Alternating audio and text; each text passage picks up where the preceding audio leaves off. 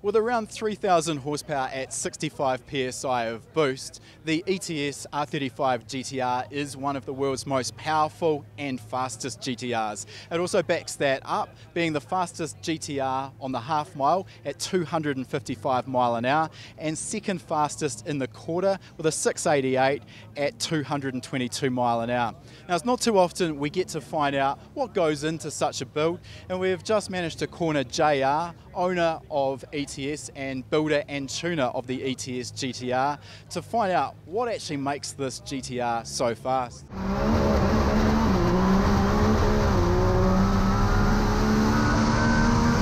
First of all, JR, obviously the engine is the key to this whole package. There's probably not a lot of VR38 based engines making anything like this sort of horsepower.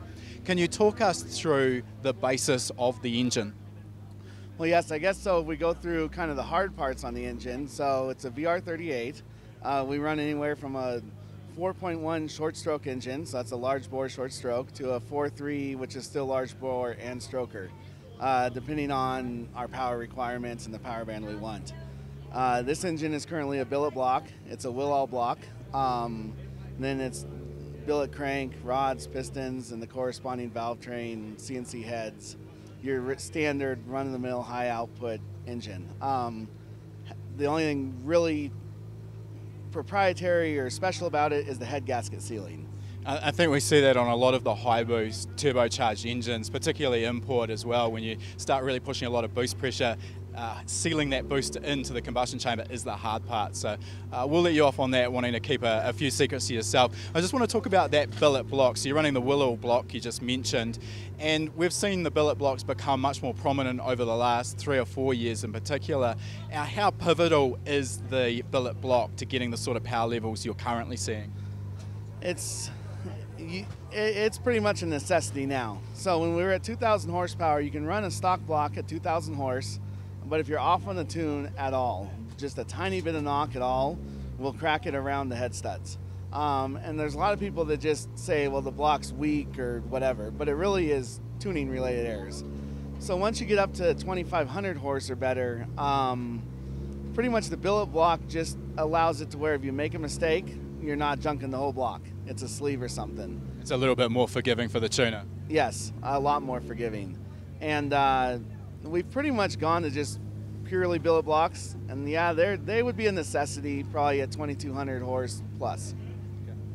Now, the engine really is only one part of that package, so obviously the turbochargers was responsible for forcing that air in. So can you let us know what turbos are on the car? Yeah, so these are Precision 8385s.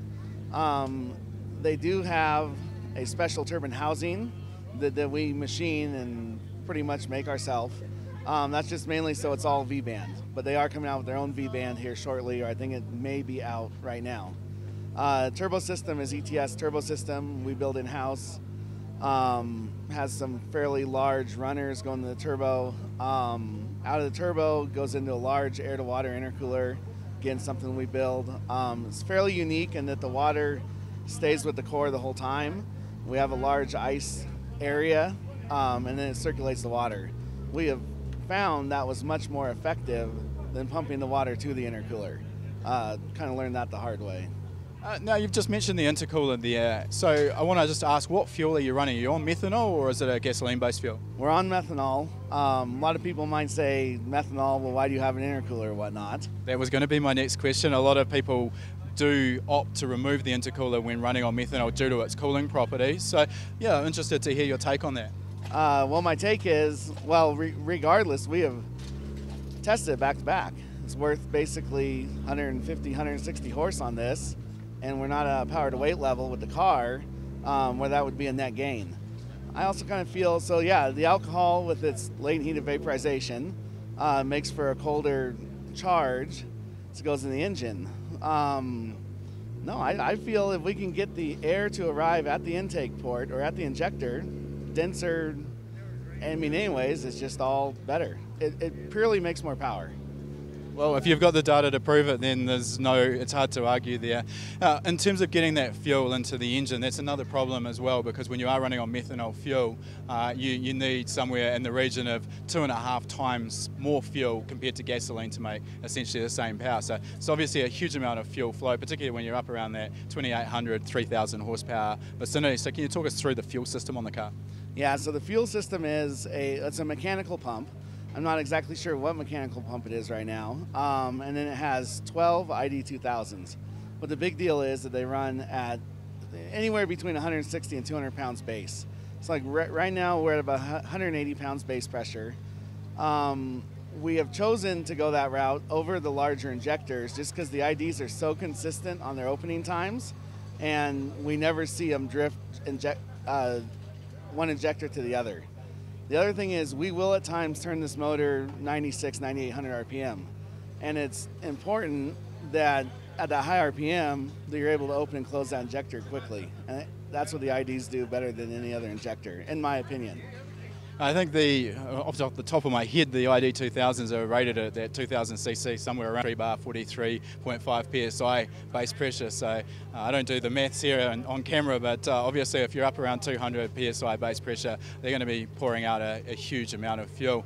The thing is though, you're limited, we've talked off camera before this interview, you're limited at the moment to just 12 injectors. So I understand there's some upgrades coming and you'll be going to a different inlet manifold allowing 18 injectors. Yeah, we will be going to 18 injectors. We have not, it took us a long time. We made our power about 2 years ago, and then we haven't had to make more power in a while. We're just now back at where we need to go look for some more power. And so that's going to be more fuel, more turbo, more boost. But we went through a whole slew of just getting the car to work efficiently and stuff. Okay, so you're here at quite high altitude at Pikes Peak at Airstrip Attack, and I think today you've said you've run 253 mile an hour, was it? Yes. Okay, so the best of the car has run is 255 mile an hour. Can you talk us through the challenges of making power at such high altitude? Now, before we get into that, obviously when we're at high altitude, the air density is lower, so one problem is making power. But there is actually an advantage with some of these faster cars because due to the low air density, it's actually easier to push the car through the air. So you sort of got a trade-off there, lower power, but also easier to push the car through the air. Let's talk to us about the power and the turbo system at this altitude. Okay, well, yeah, and actually you touched on a very good point of why we're here. It's not necessary, it is for that low air density to get the car through the air. But as far as making power, you know, when we arrive here, well, I'll just put out real numbers. We typically run at sea level about 60% wastegate duty. That yields 65 pounds of boost. Up here, we find ourselves completely maxed out, 90% duty, and making 55 pounds of boost. And the back pressure goes way up. You know, we came here a year ago, went 255, and felt we left something on the table. The air was a lot better. You could just feel it. It was 20 degrees colder. It was just better air. We find ourselves today kind of out of turbo.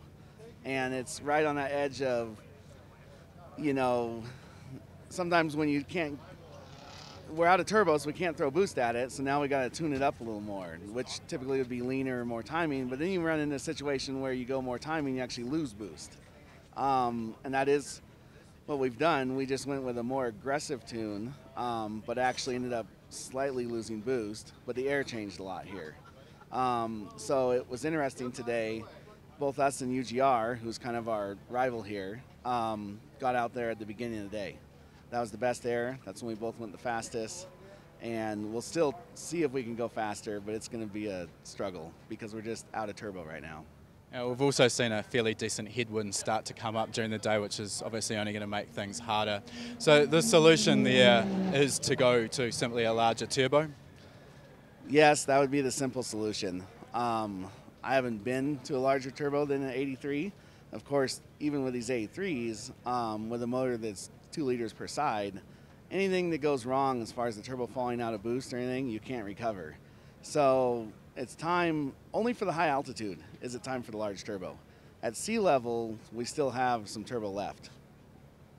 Okay, I want to just touch on the tuning here and also just general engine reliability. I think there's a lot of misconception out there, a lot of misunderstanding about exactly how hard it is to hold these engines together, even with the best top shelf parts and even with the best tuning. Honestly, we are pushing these sort of engines to the absolute limit and beyond, and unfortunately sometimes failures do happen. The other aspect here is even in a quarter-mile drag race, we find that it's really the last 300 feet or so where the engine is really being pushed the hardest, and that's where you sort of tend to see damage to the engine if it's going to happen. So here you've got another full quarter mile to go after that. Is there anything different you're doing in tuning for a half-mile event compared to a quarter-mile drag race?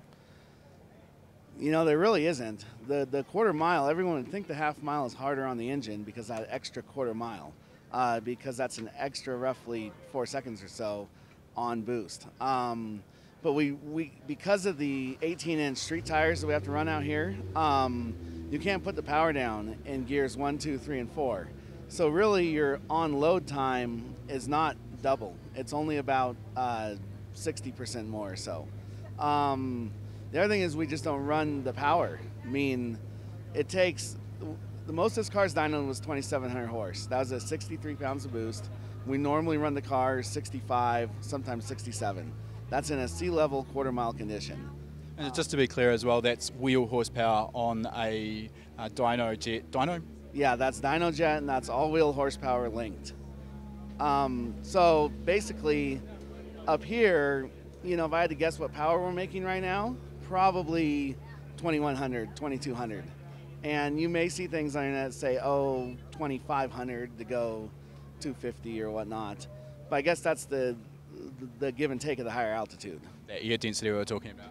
Yeah, so we're not making the power because of the air density, but we're going faster because of the thinner air. I still feel the cars are faster at sea level, net, all things considered, but you do get something unique up here in that you get to go fast and you get to be easy on your drivetrain.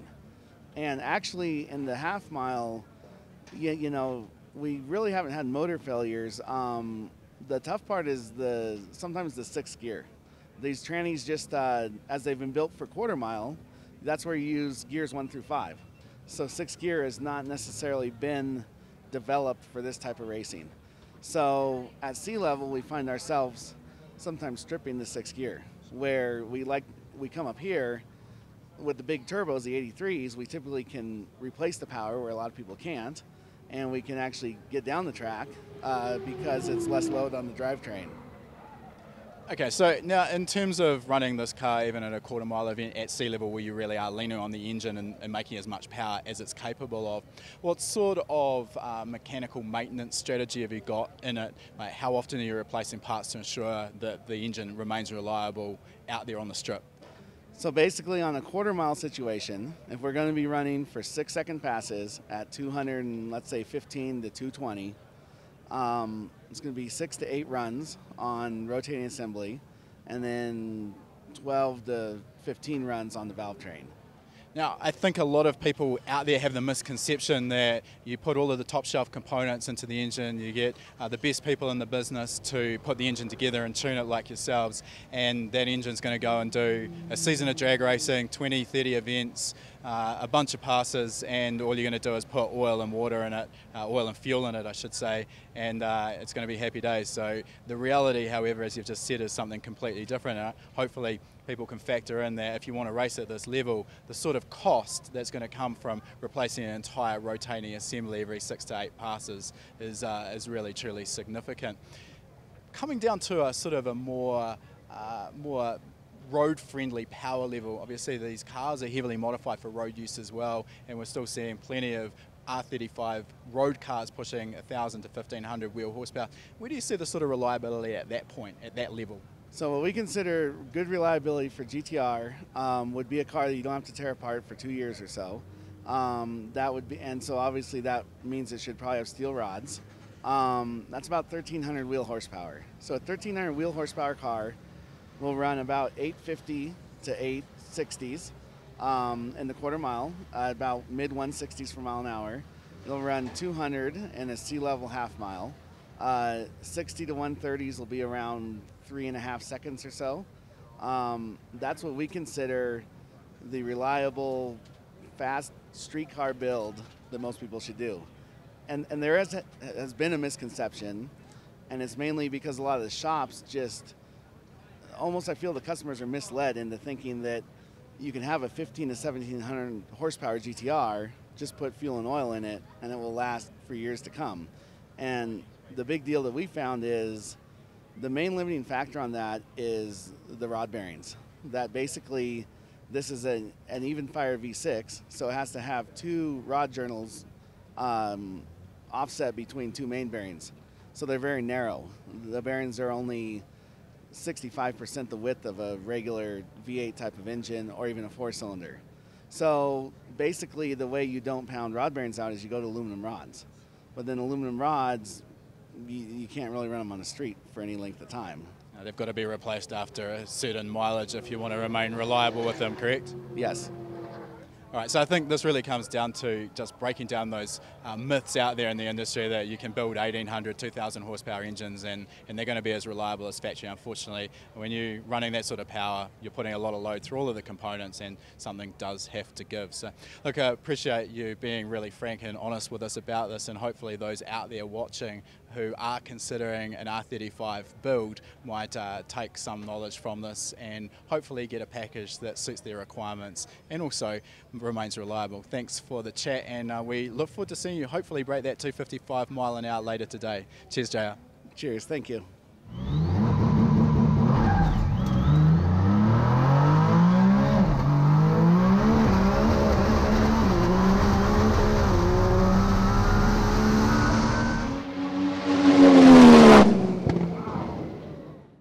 If you like that video, make sure you give it a thumbs up, and if you're not already a subscriber, make sure you're subscribed. We release a new video every week.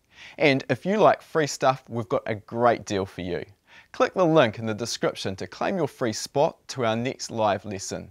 You'll learn about performance engine building and EFI tuning, and you'll also have the chance to ask questions which I'll be answering live.